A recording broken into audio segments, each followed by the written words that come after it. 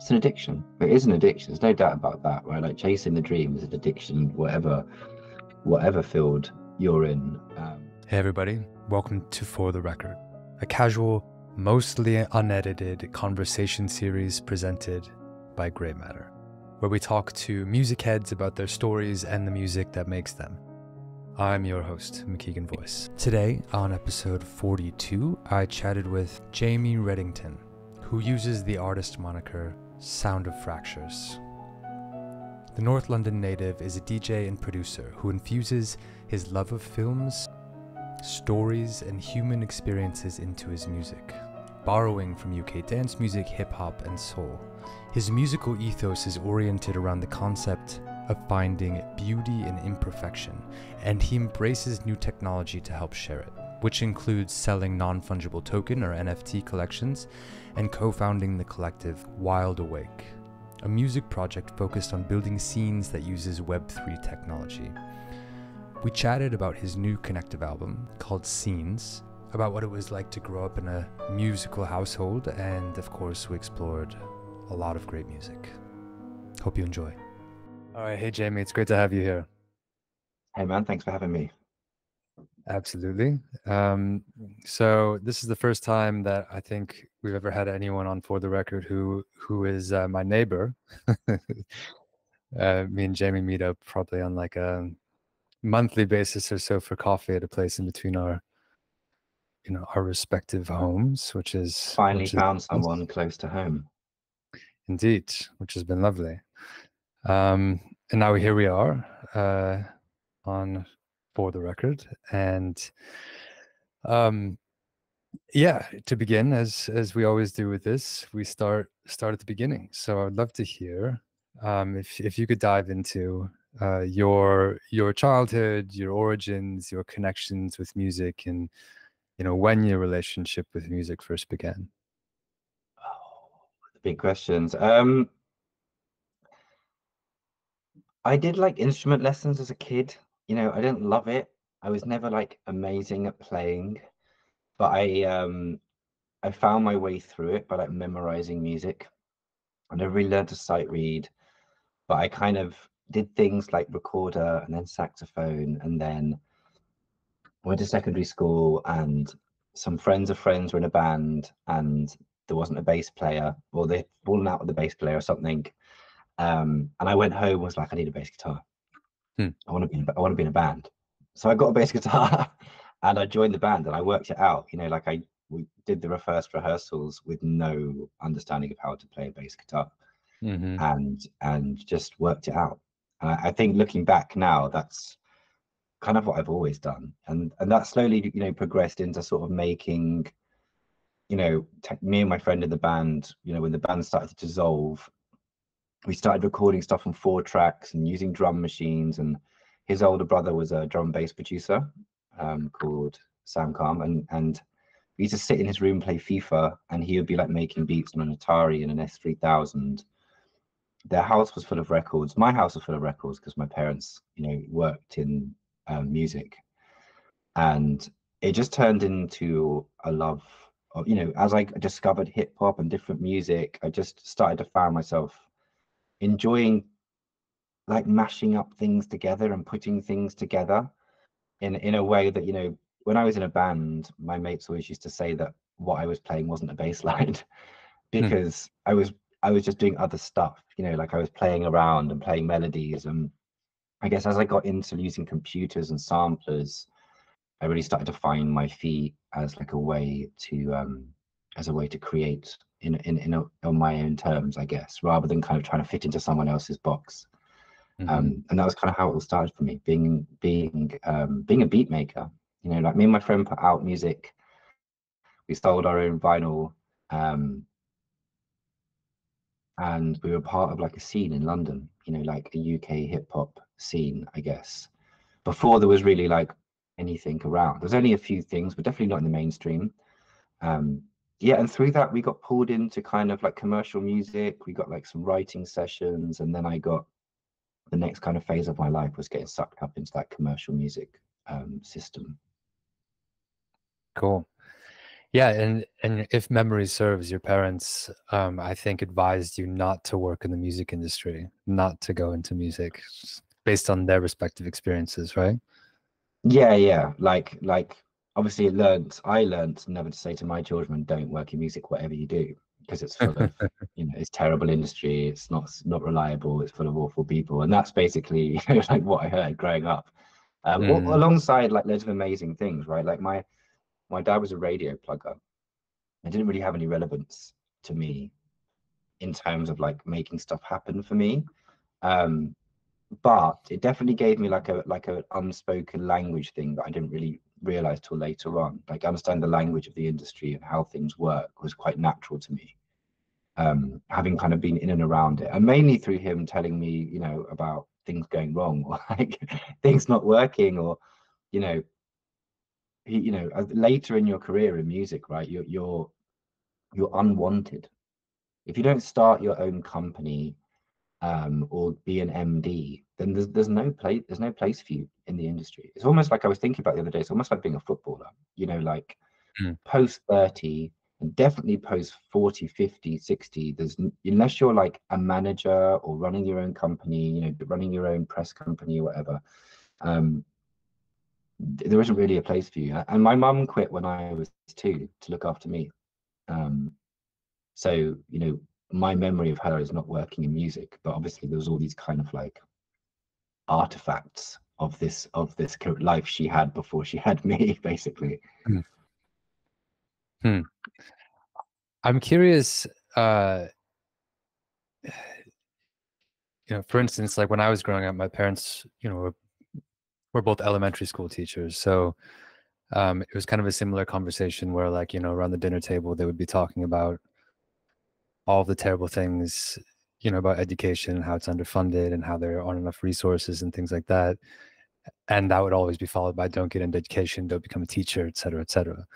Um, and I'm curious if that existed around your dinner table growing up. And I'm also curious if like what your parents were talking about, if that's still applicable to what you see in the industry. Because I know, like our relationship, mine and yours, kind of started, around these issues and, wanting to bring care back into the music industry and, talking about community and like new internet spaces and things like that. So I'm curious, if these issues that your parents, felt strongly about to discourage you from entering the music industry, I'm curious if they persist in your I, view. you know, I I'm trying to remember now, but I don't. I remember the sort of. I remember my dad berating people. I won't use the words, but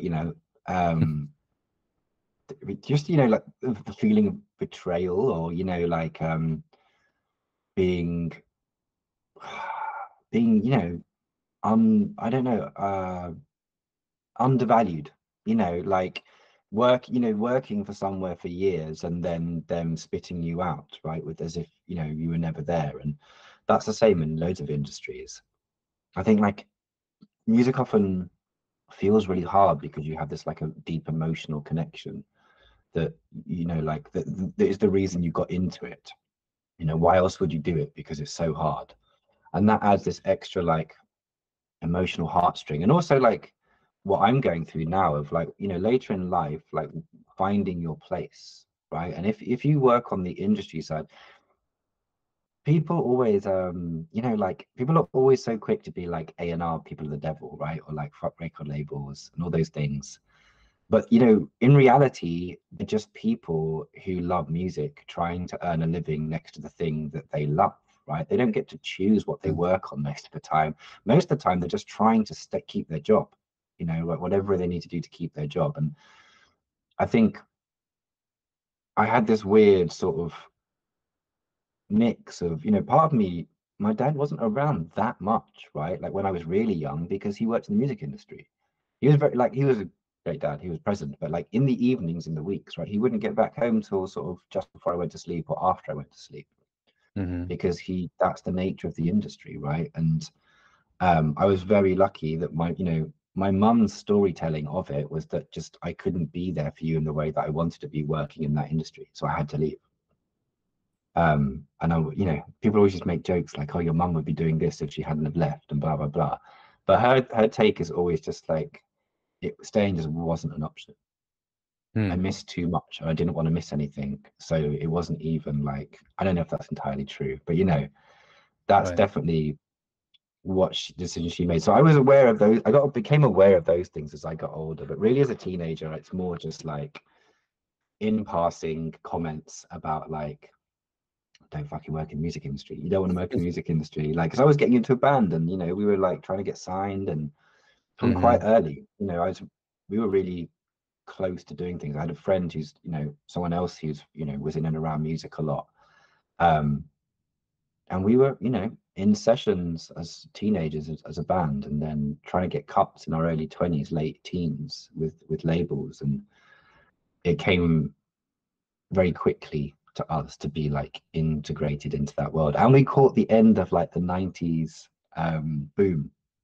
It was actually like early 2000s, mid 2000s, but you know, like our first major cuts, whether they came out or not, we got big session fees, and we worked in like big studios. So we got like a bit of the end of the glamour. So like at that Mm-hmm. age, just like anyone else, right? Like I remember saying shit like, you know, I'm not going to go on holiday until I've had a #1 record.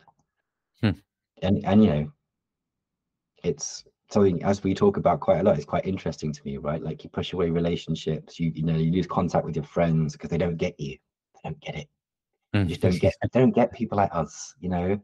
Like we're just like, we have this different thing, you know, like, and then you get into your like 30s, and your mate who quit running hip hop nights is working at a tech startup, going to Barbados and skiing, and owns 3 houses, and switches off at 5 o'clock and is really happy. And you're like, this isn't panning out quite like how I imagined it, right? So yeah, I mean, I find that stuff really interesting. I think that my parents' story has rubbed off on me a lot more as I've got older, because you know, like when I had my first kid, I was like, well, my mum gave this all up to be present, and I can really see how hard it is to be present, Mm-hmm. especially now with they didn't even have social media, right? Yeah. Like it's a totally different world for us. Yeah. I mean, so when you had that, you know, that realization that this is, you know, this is really fucking difficult, and you know, there isn't all that much glamour in it, you know, from a day-to-day perspective, and you see other people who are working in more traditional industries, working more traditional 9 to 5s, have more reliable paychecks and are able to live, you know, go to Mhm. Barbados, you know, things like that. I guess, how did that change your approach to your music, and how do you know, how do you think about balance in your life now? Oh, that's like a constant evolving journey for me at the moment. I think one of the things that is, you know, I've started working in university, you know, lecturing, and it's been very hard for me to work in that like infrastructure, which is essentially like a corporate infrastructure. You don't see it that way from the outside, but when you get in, you know, you have a line manager, and you have like these systems, and like these stuff that you have to do, and the ways you have to do it, and admin. That's been like a really big battle for me. I think it strengthened my belief that you know, like I spent a long time creating a world that I fitted into for myself, you know, like the hours that I worked, the things that I did in the day, and the outputs change, you know, like I did music for films, I did music for pop records, I did music for underground music, and um but the working system kind of always stayed the same, which was like me in a room on a computer creating stuff all day every day, 7 days a week.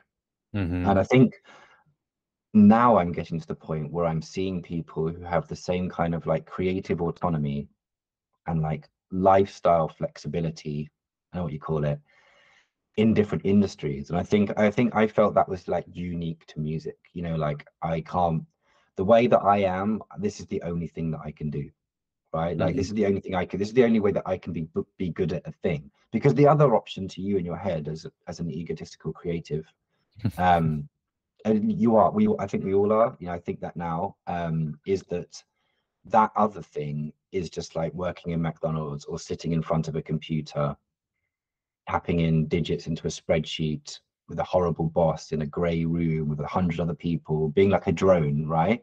Which Hmm. obviously having any job to some people is amazing. We're like privileged enough to think that way. But also I'm quite, you know, I try to maintain that ambition to push myself to be like, yeah, you can, you know, I'm watching people working in different countries, traveling and, you know, like living different lifestyles, balancing different jobs and different outputs. And so I was still kind of exploring that. I think the thing that underpins it all is the kind of, when you get down to it, is time. Whether that's time to do things with your friends, time to do things with your family, time to do nothing, time to do the things that you care about.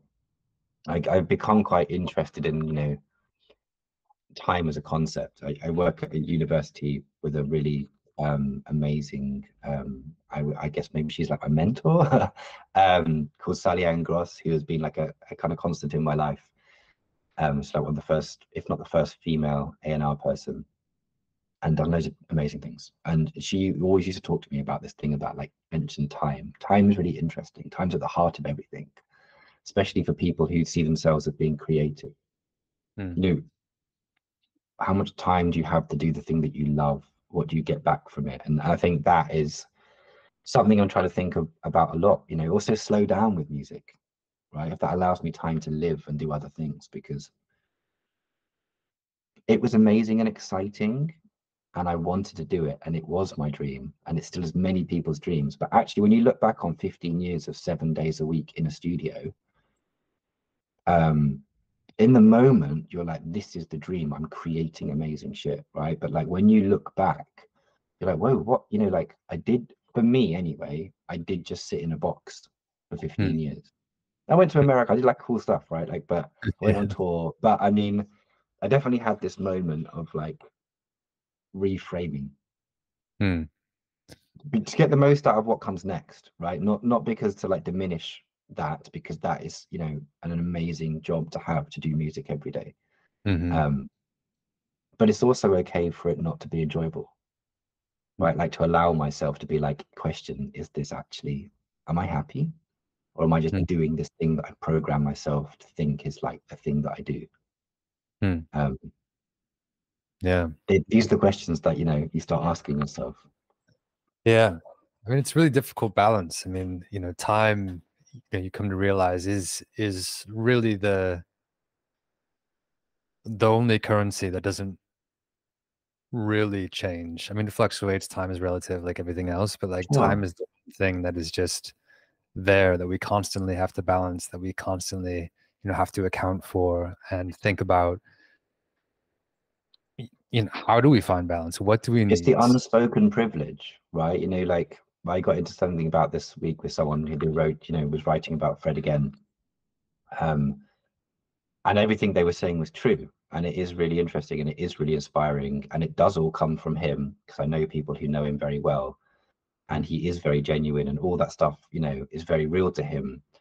But time is a factor, right? Like not having to ever have a job, Yeah. not having to work for rent, to have a supportive team of people, you know, like access to money to build things, to put on pop-ups, to help edit, to take the pressure off, you know, to allow, those are like the unspoken things. It's very easy, especially in today's social media environment, to be like, here's the top 10 things you should be doing, Yeah. right? Like, and they're very, you know, they're these kind of like take posts, which, you know, like suck you in, which is like create a community, you know, put your story online, uh, connect with your fans, do like really personal things for your fans. That's how Fred did it. They're not easy things to do, Yeah. right? They're quite complex things to do that take up lots of time. DMing all your fans every day, even if you have 10, is more time than people have free to make music after work, let alone to do as well as make music and run Yeah. Spotify ads and Yeah. live, breathe for a minute and read a book or watch a TV series, or, you know, like fall in love, right? Like, Mm. but I, you know, there's a new, maybe there's a different balance. I just think maybe there's a balance that we're presented as the only way. I think that's something that me and you've talked about a lot. What what's a healthy balance? You asked me to think at the beginning, like what's balance? I'm Mm. not sure, but I think my hindsight thing to end it is just patience with myself, Mm. allowing like allowing things to go on for longer, allowing time for things to work. And the benefits of that are that you have other things in your life that make your output better and more real and more satisfying to you, and more of a cathartic process, which is what music starts out for as all of us, right? Like most of us in a room with our mates feeling great, right? The Hmm. world disappearing. And it should still be, right? It shouldn't just stop being there. Yeah. Yeah, totally. And I think that's a really important point in, talking about Fred again, and you're talking about, or at least, allowing the space for us to acknowledge that a lot of the artists that we know, whose names we know, grew up with, pretty privileged backgrounds that gave them the time and the space to like spend their time making art and building community. I've got a friend who's a filmmaker, and like all of the people within kind of the, his outer orbit are people who grew up with a ton of privilege, who get to spend their time making film, and that's why they make film, and that's why people see Yeah. their films. And I The mean, it's the biggest same. investors in the creative industries are parents, the middle class parents, right? And that's me too, right? Like I had a place to live and a room Right. in my house where I put my studio until I was like 21. And when I was like in my late 20s and I had a gap between publishing deals, I went back home, right? There was room for me. There was a support system, even though they told me never to work in music. Mm. Um, you know, Yeah. I'm a benefactor from that, right? Like I'm one of those people. And it's not about always about money. It's just like we talked about, it's about time, Hmm. right? Like I went and studied sound engineering, which was, I was listening to a podcast today about how, like art is not a service that's needed, right, for survival. And it's Mm. something that, few people I know always, it's an argumentative point, right, because of mental well-being and faith and all those things. But as if in like political, conversation or whatever that is, economics, it doesn't contribute in the same way that for survival that like making clothes or food or growing plants does in like a tangible way. It's esoteric, right? Like it's so I didn't have this looming thing of when you're 19 you need to go live on your own because we can't afford to have you in the house, Right. right? Like, and most people in the world do, and that is, you know that is what it is. That is what it Yeah. is. That's why the industry is made up of what it is, mainly like the higher. But I think there are like positive signs of like that technology has done, but it hasn't democratized creativity like people love to say. Mm. It's not a meritocracy. People always say that, but it's just definitely not a meritocracy. But the tools are easier to get to. There's just more noise to get through, right? But Exactly. basic tools are easier and cheaper. Yeah. Um, yeah, Yeah. and in Which, a way, I think it's sorry, go for it. What you gonna say? I was just going to say that, do think that, the democratized, yeah, it is what you said, the democratized access is to tools is important. But that has created an influx of content that then comes. There have been issues with that, given the platforms that, in which that, that content actually flows, and the different financial incentives that those platforms have for that content to flow. And Yeah. the competing incentive structures that those platforms have for their bottom line, which doesn't actually, overall, doesn't really advantage the people who actually have democratized access to these new tools, really as much as you'd think. Well, yeah, the end product doesn't do what you would hope that would do, right? Because Yeah. there's all these other factors. involved, and you know, the people that have the advantage still have infinite advantages. It Right. doesn't change that. Right. But yeah, like I work on some courses, you know, like I go and speak to like 18, 20-year-olds about making music, and it's really dawned on me how lucky I was, right? Like it sounds really hard, right? But the fact that I had to work for 3 months to buy a sampler and an MPC and save up and like sleep on couches and eat baked beans and save Hmm. every penny I can to buy that thing seems terrible. But actually looking back on it, it was very singular, right? To make beats like the people that I listened to nonstop all day, every day, I had to get an MPC. That was the only way. It was very linear, right? Like get the MPC. When I got the MPC, the only way to use it was to listen and read the manual. That's it, right? Like I could ask my mate's brother, but he uses S3000. I didn't know anyone that used an MPC. And me and my friend, we just sat down with a manual and, you know, Dilla and Hmm. just spent all day, every day working this thing out until it sounded right.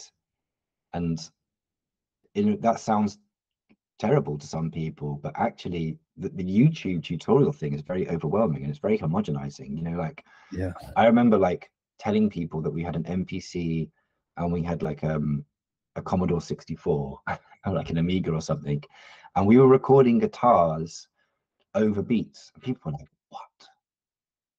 Like you're tracking, you know, like combining what was like rock and roll to us or like indie, the music like which to us was like Radiohead or Massive Attack or things Hmm. like that, where that's just a given now. But even then, that was a differentiator for us. We played guitars and made beats, and that wasn't a thing that everyone was doing because it was quite technically complicated.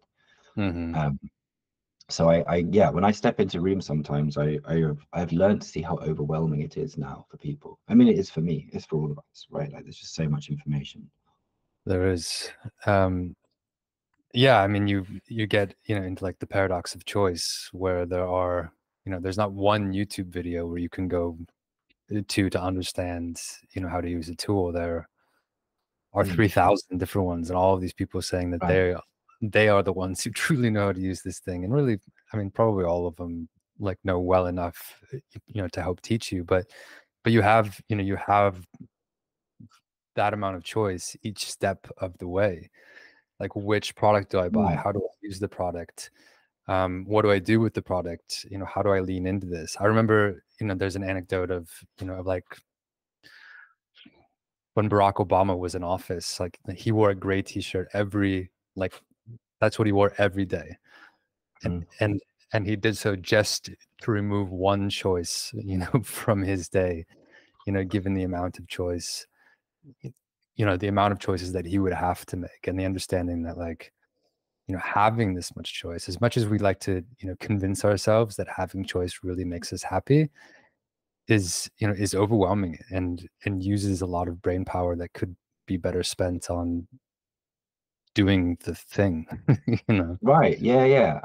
And also, but coming from that background equips you different, right? Like there's a lot. I've got like a lot less anxiety and panic about new technology, I think, than a lot of younger people that I work with. Um, because I've just worked it out my whole life, right? Like without sort of having my hand held. Mm, Like I started out making beats on, like I said, an MPC, and then like an S3000 and like and Cubase and Commodore 64, and then early Macs, and then with Cubase, and then Logic, and then I worked in Reason for years, and then I worked in Logic again for a long time, and then I got really into Pro Tools and was using Pro Tools for a really long time because when I went to the States, everyone used Pro Tools. Now I use Ableton, and none of it, I don't think, it's just so normal to like have to work it out, that I think maybe that also, releases some anxiety from like the experience of like how fast things are changing, hmm which you'd think it would make you more panicky about it, but I think it doesn't for me. yeah, yeah, I guess you have that trust that, like, I'm gonna be able to figure this out, and then you realize that, like, oh yeah, this DAW Ableton is like, okay, it works pretty much the same as Logic, works pretty much the same as Pro Tools. I mean, there's different and they have different interfaces, but ultimately, like, you add a track, instrument track, and then you Yeah. like do all of the same shit in order to manipulate the music that Right. that that you want to make. uh I feel like a lot of the kind of intentionality that you're talking about, of like having a thought in mind, like you want to get an MPC, you want to learn how to use an MPC, that is the route. And like Mhm. having that intention, I feel like a lot of that has dissipated almost because of how much choice there is, where you kind of have a loose idea of something, and that kind of extends across everything. In like a place like Spotify, like going to, like, what am I going to listen to? Like, I have to be very intentional, and I have to decide what I'm going to listen to before I even open my computer. Otherwise, I'm just going to get pulled in, and I'm just going to hit play on something. Whereas like thinking about in the pre-streaming era, or like I guess pre-digital, pre-MP3 era of having CDs, and like having, like, being very intentional, going through a case. What am I going to listen to? I'm going to listen to the whole thing, and like you really get a lot out of that experience. Right.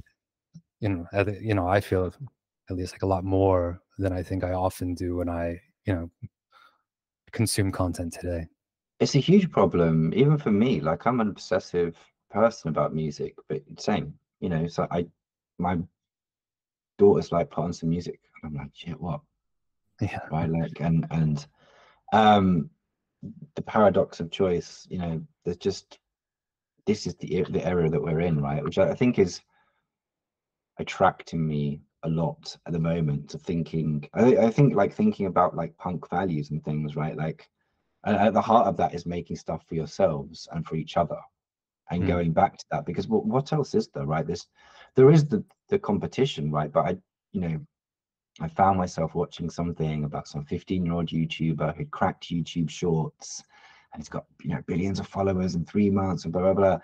And they were like, we're going to speak to him about his like system, and they start explaining. He starts explaining his system, and I'm like, this is fucking boring, right? Like, he's essentially like, I watched YouTube Shorts for 3 months and took notes. And whenever I found one that felt like had a viral formula, I would just copy that exact formula and just change the title of their video slightly, right? This is not like rocket science, right? It's just like data analytics, or like, that's not being a creative. Yeah. It is being a creative, and it isn't, right? But it's not art. Hmm. It is creative in the same way that solving any business problem is being creative, right? Yeah. Like, or learning from anything. How to deconstructing how a chair is made to make a chair. Like, it's a skill. It's a skill, but it definitely just made me think, like, if this is being lauded, that's just very interesting to me. Is like this. I know there's lots of creatives watching that video to work out how to get their work into the world to do what they want to do. But Hmm. that young guy is not doing what you think he's doing, right? He's gaming. His output is gaming a system. He's not a musician that's gaming a system so that people find his music, and then he can go and be a musician, right? It's just a very interesting world, and it just makes me think that I don't, it's very overwhelming to think of anything other than retreating into communities at the moment. Yeah. Um, Yeah. I which agree. isn't a career. Retreating into like a niche community is not a career, but maybe at least it's like, um, maybe it's more real, maybe it has more value to you as an individual anyway. Yeah, it feels healthier. And in the sense that a career is, like part of our holistic, life, to retreat into community, it is definitely, an ass like, I feel like a qualitative improvement, that could have implications on your career and your overall well-being. Um, and I just have a sense that, like, the more and more people are, I mean, but this also might just be because, I live in a bubble too.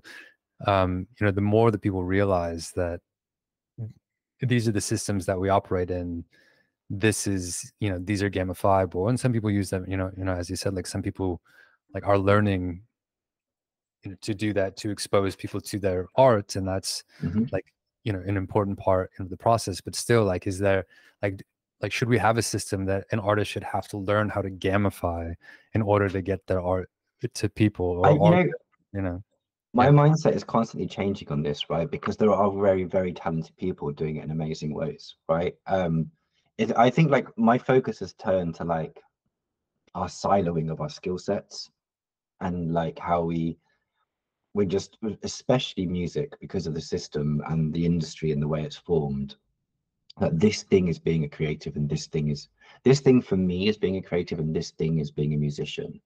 And you could, like as musicians, we're inherently very creative people, but a lot of musicians I speak to anyway, that they have this kind of, that this is the only thing that I can do, this is the only thing for me. And it's interesting me watching, I guess it's a visual medium, so maybe it's more natural, but seeing people who do like collage art, doing like really beautiful storytelling about people's lives, and building like a animated version of the story of their neighbor's life into like this beautiful piece of content that's really emotionally engaging, showcases their work in ways that a lot of musicians find it very hard to do. And I'm not in film, right? So that could be the same for lots of other directors and animators. But there's definitely music people are like, this is the only thing that I can be creative at. And it's taking us a long time to like work out how to apply that creative thing to other tooling, to other mediums, without it feeling like I'm just doing that thing. I hate this. I'm doing it to make the music work. But I'm not really getting like an emotional value from those other things. It's like a chore. Social media is a chore, right? That's the thing that we hear all the time. Like, I have to do this terrible thing. And I constantly question myself, right? Like, music just doesn't have the same value as it did to people, right? So we come out of a world where like being a musician, at least like in our minds, was this like thing that everybody wanted to pay for. And we're moving out of that now. And yeah, like I'm trying to encourage myself to try and work out like, what is it about being good at music, that what are those skills, what are those things, and trying my best to put them into other places. And maybe as like a producer, that's kind of easier, because you're constantly like working with artists to find like a canvas, a direction, like how to communicate their identity through sound and processing and recording, and the environment you create in the room to get the best out of a person. But they're like skills that are very, project management, right? Like, we're developing artists, we're doing budgeting, campaigns, uploading, data analysis, like we're looking at other videos, we're looking at what works well, we're looking at what kind, like there's so many skill sets, but it's very hard to make a musician really see that. And it's even harder to find a vehicle for them to demonstrate those skills are useful in other places. Right. Which is something that's pretty interesting to me. The more I work with like young people, right, which is like, you're clearly incredibly talented, but they're just like, the world doesn't understand me. Like, this is the only thing I could ever do. If I can't do this, I don't want to do it. I remember saying, like, I used to smoke a lot of weed, right? Like, I remember being like, I don't care if I die when I'm 70, because like, I don't want to get old. Like, like the kind of stuff you say and think when you're like 16, 17, 18, 19, older, right? Was just that, like, this is the life that I'm living for, and the only life that I'm living for, this thing in my head. And that's not useful. And it's potentially quite dangerous and damaging, especially when it doesn't go the way that you expect it to. Yeah. I feel like that's maybe why a lot of young people, die. A lot of young, talented, very creative people, who live hard and fast. And there's also sort of a punk mentality of like,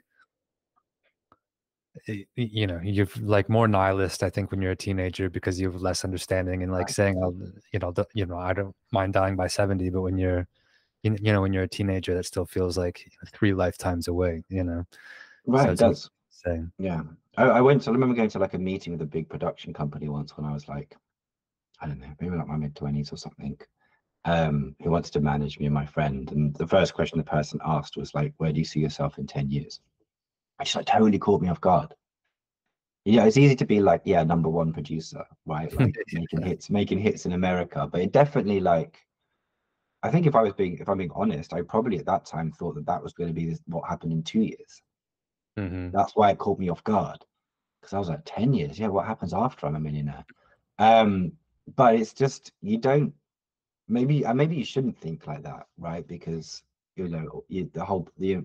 that's the beauty of like phases of your life where you're not thinking ahead, you're in the moment. Yeah. And there's a push and pull of that, right? Like there's a beauty in that, and there's like an artistic output out of that that is clearly a thing. Totally. But yeah, you have a bit more space to think, or more challenges thrown at you as you kind of push your way through an industry, and that makes you think about these things more, I guess. Yeah. Indeed. As they say, ignorance is bliss. I wonder if like technology allows us to keep the dream alive longer too, right? Because Mm, if you're in the 70s and you have to get a job and start a family, you basically just can't be in a band, right? Because it takes constant touring and constant gigging, right? Which is one of the hardest things to do alongside other challenges in life. Is being in a physical band is one of the hardest things to do. But being like an artist now from your home on a laptop, that that's the data curse, right? Is it constantly feels one step away because everyone is telling themselves that it's not their fault, it's the algorithm, mm, right? And it's just that it's like a friend of mine has just, two friends of mine have just done a piece of research which relates musicianship to gambling, which came out of something that I said to him, which was that it's like gambling, right? It's like I described it as being on tilt, right? mm. So like when you're chasing in the casino, you're chasing getting your money back. It's like you're chasing getting your life back. Like you can't give up because of the shame of giving up to yourself inside yourself, but you can't give up because it could happen tomorrow. Right. It's not my fault, like it's just the system, and it's true, it's probably not most people's fault, right? There's a lot of factors, but you're only one day away from hitting the algorithm, Yeah. or getting a viral post, or maybe you just need to post every day, or maybe you just need to post 4 times a day, or maybe you need to do 5-second clips instead of 10-second clips, or maybe you do 10-minute clips instead of 2-second clips, right? Or maybe you need to post on all the platforms. Oh wait, maybe you need to post on one of the platforms and only one Yeah. platform, right? Yeah. It's it's a really fragile and challenging space to mentally be in right now for people who want to create careers. I shouldn't just keep saying creators, but people who want to create careers in this Yeah. fucking mess that is like the internet, right? It's become. Yeah. That's I mean, that's the type of uncertainty that, fuels the success, of these huge platforms is uh and that's why you have people like the Surgeon General in the US, now advising that uh we put like parental restrictions, on social media as something that is unhealthy, and treating it as um akin to something like smoking cigarettes, because it is, it has such a profound, has such a profound impact, on mental health. And I mean, there are some states in the US that are, talking about banning social media for entirely for minors, which is, kind of crazy thinking about how often it's used, and how pervasive it is, but also makes a lot of sense, especially when you compare it, do compare it to gambling. Like it is a lot like that. It's an addiction. It is an addiction. There's no doubt about that, right? Like chasing the dream is an addiction, whatever field you're in. And I do think like maybe music is more literal, but I guess any creative output has this extra thing of it has this 100% has this extra thing that the product that you're selling has your identity embedded in it. So the way the world reflects on your product is a reflection of you. That's how Hmm. it feels, right? Like it's a reflection on who you are as a human being, as well. It's not just a reflection on your ability to make a product successful. Like if you're a VC, or you may still put your heart and soul into making it work, right?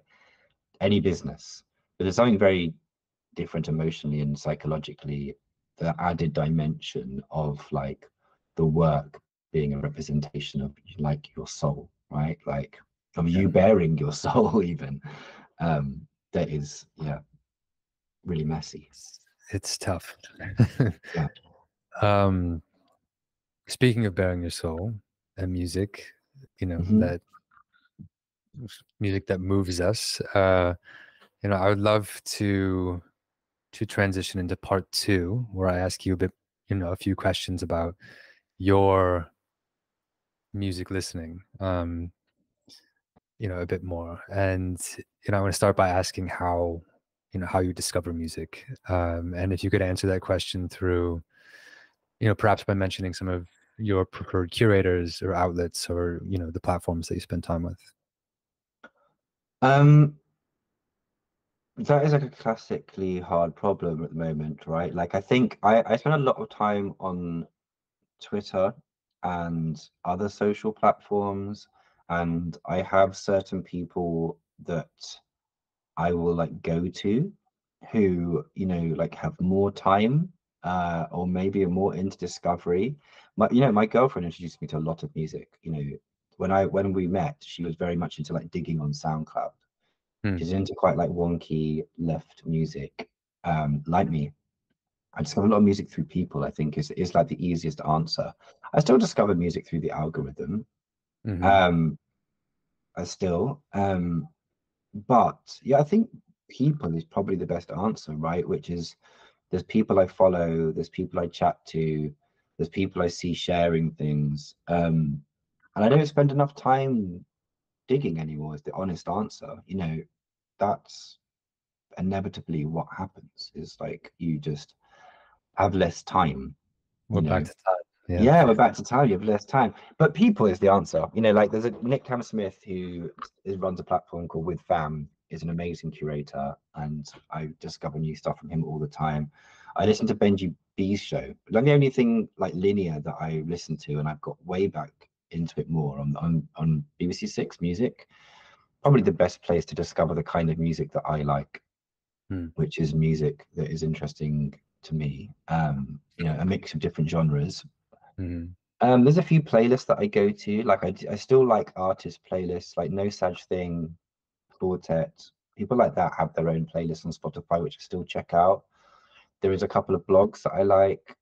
Still, there's one called Stereo Fox, which I quite like, that I turn to. There's one called Acid Stag that I go to. Um, I still go to some of the general places, but between that and the algorithm and my friends, I still get a lot of. I'm in chat groups, right? We think we've talked about this a lot. So like I'm in my own chat group that I have for my friends, community, listeners, fans, whatever, like whoever wants to join, that people share music in. And I'm in other chat groups around other music artists that have like a feel, and I discover music through those as well.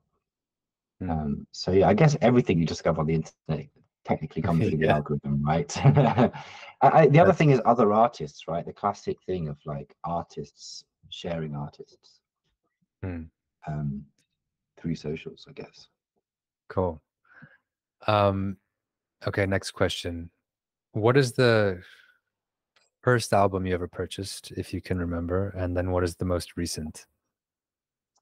You know, the purchasing thing is always like a challenge for me because my dad got free CDs, Ah, right? okay. So like Yeah. it kind of like got fed down to me. Yeah. I can remember going to buy I can remember going to buy like a Verve single, Hmm. which I hadn't actually thought about until you asked me that question. Uh, I think my answer is Bittersweet normally Symphony. without saying that I remember getting like, I remember Doggy Style being like the first CD that I like pestered my dad to get me. And just like the Nice. first time I'd ever really asked him, and he would just, like, I mean, my dad loves music, so he knew what it was, and he would, but I remember pestering to get that and Cypress Hill. Um, Nice. yeah, yeah, I Insane. think they were my first ones. I think like the trashiest, earliest trashy memory I have is like wanting, oh, what the hell is that guy called? Informer by Snow, which is like, Oh yeah. that's not a good one to throw out there, but that's an honest one. Yeah, yeah, Hmm. yeah.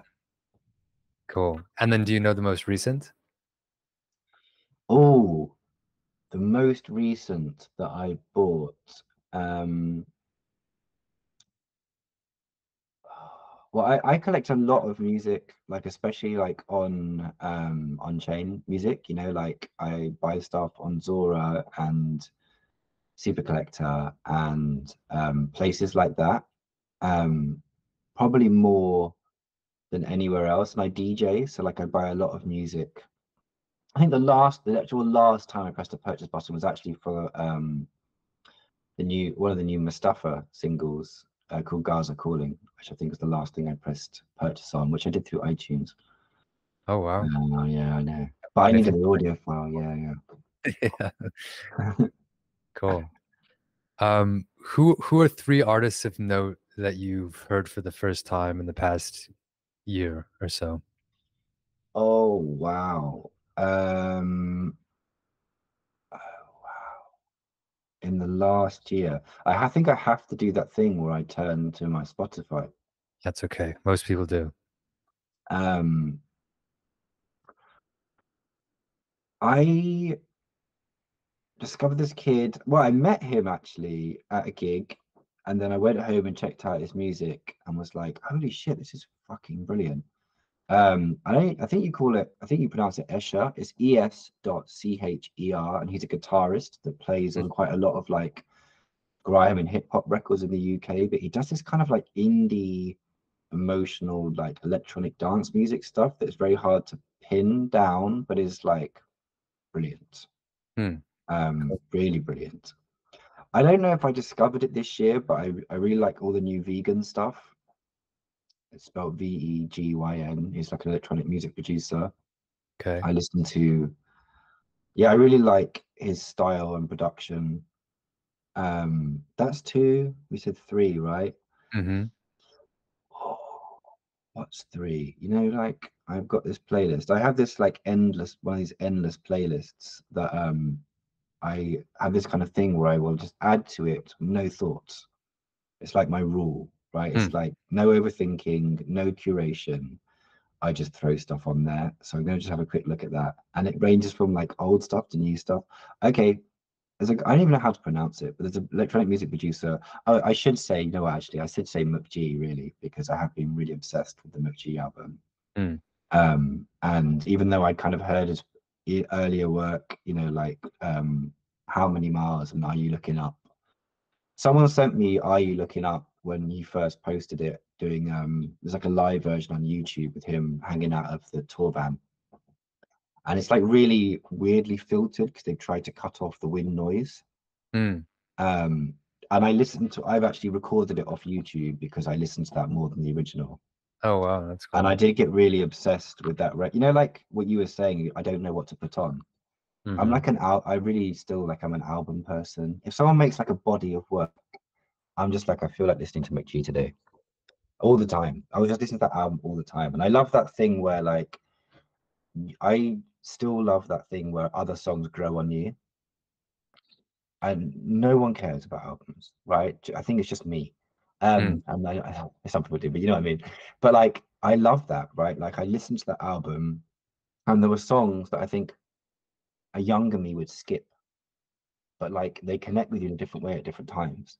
And all totally. of a sudden, you're listening to like track 13 on repeat, Mm, right? Which you didn't at first, you know. And I think that's why, you know, like I love that record. You know, like I definitely remember like albums more than I do anything else. And you know, like I'll get into like a new James Blake track or something, but it will never stick like someone who's made an album I love. mm-hmm. And that always sticks with me way more. It just has this kind of like deeper journey for me. Yeah, totally. Yeah, I've been revisiting some, some albums that I grew up listening to or listened to when I was a teen and I mean that, has been incredibly satisfying, and exciting to revisit kind of the nostalgia factor, but also to see which tracks, really speak to me now because, they're Yes, mostly it's entirely interesting. different than the ones that spoke to me then. Hmm. Which is good. I mean, that means, we've changed, which we should Sure. Yeah, yeah, yeah. the course of Sure. our life. Um, okay, here's the big question. You're going to a deserted island Mhm. and you get to bring 3 albums with you. What are they?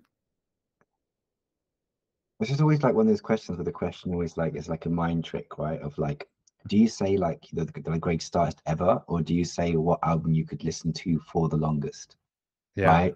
it's tough. Um, I always kind of have like in my mind, I think like when you think of Desert Island Discs, my kind of like complex mind goes to like what would get the lead, what would have the most to discover in it, Hmm. like over that time. Do you know what I mean? Rather than necessarily what is this one album that I could just listen to forever and ever. Because like um what's got the most like layers to it, which doesn't help me answer the question, but I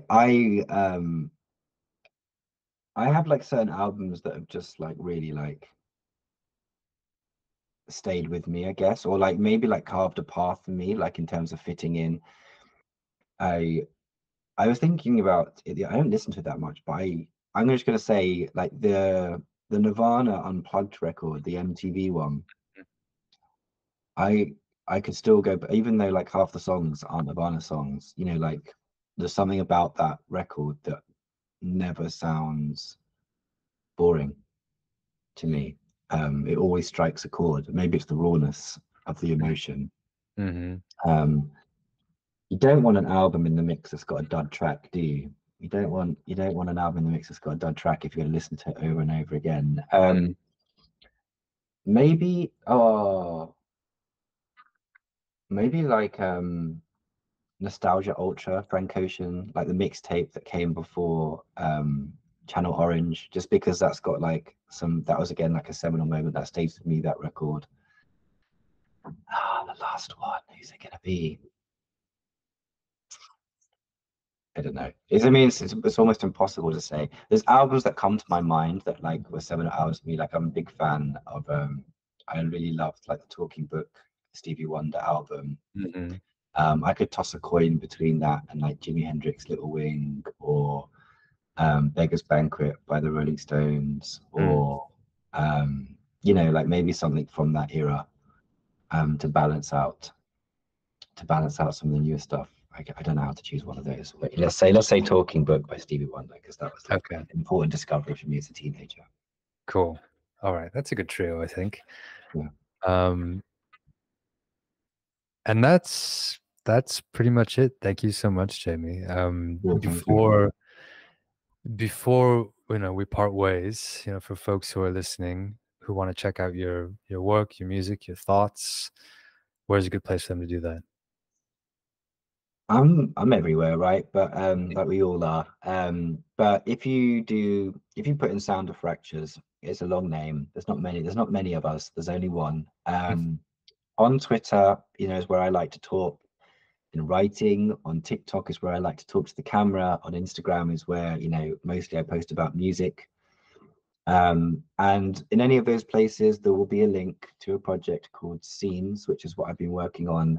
And I think that probably says the most about me, which is that, like, I'm trying to bring people into my world a bit and create some stuff that has meaning to the audience, whoever the audience is, whoever discovers what I'm doing. So yeah, come and find the Scenes project, and work out what it is. And yeah, you get to kind of just like, it's about the emotional value of music. So if you love music and think it really matters, and it really matters to you in your life, and come check it out. And you can kind of come and take part in the project. It takes a couple of minutes, and listen to a piece of music and get a little memento of a memory in return. And if that interests you and you don't know what I'm talking about, come and find out. Hmm. Yeah, do as someone who did that and has spent some time with Scenes, it is a really beautiful project. It's really connective and really important reminder of the emotional context that music has, and why we should value it. It's a uh, representation of everything we talked about today, right? Like yeah. that's what it is. It's like, it's become this thing of like, how do I pull people out of this social media loop? How do I have that active conversation of why you should care about music and why it matters? And it's also me focusing on a really small niche thing of like trying to find these people that want more, instead of trying to shout out into the screaming void of a billion zillion people that like all different things. Yeah. So in a way, yeah, it kind of sums up an experiment that kind of sums up all the things we talked about today in a way. Indeed. Indeed. And now that you've been through the ringer, who is another music head that we should have on For the Record? Oh, I mean, I have had like a few people in my life over the last couple of years that have been really impactful in my career, or my journey, I should say, rather than my career. One is a collector called CY. I think he would describe himself as a collector, but clearly he's much more than that. But as someone who has like a really strong thesis on like, you know, supporting music and building music infrastructure for musicians and exploring different ways, has been really impactful to me. Again, Nick Camsmith would be a great guest. Who's building with Fam. He is a really intense music lover, you know, like digger, really always introducing me to new music. Martin Warraven, who we know well, also someone who's always pushing my thinking on like artist careers and creative industries. They're the three that come to my mind. They're very much in like my circle of, you know, someone else who I really like is Elijah, who is like a I don't know what you would say he is now, a founder, a talker, an educator. He came from the grime scene in the UK, has this thing that blew up called Yellow Squares. He's just, you know, great person to follow, great person to talk to, a great conversation starter about everything in music. So yeah. Cool. Awesome. Well, that's all we got, Jamie. You know, thank you again, you know, for your time and thoughts. It's great, you know, to connect as always. Thanks for having me. Yeah, it was great. Really enjoyed it. Absolutely. I mean, take care. Cool, man. Bye-bye. Thanks everyone for being here. That's a wrap on another episode of For the Record, a conversation series with all manner of music heads about their stories and the music that makes them. It's a production of Grey Matter and a new Crate Coalition experiment in building connective listening graphs. We stamp every music mention you heard here, from musicians to venue owners to journalists to tech builders to DJs, and in the background, we're mapping these names to form those yet unseen connective threads between people. Want to get involved? You can check out our website at greymatter.fm or come hang out in the Crate Coalition Discord. See you next time.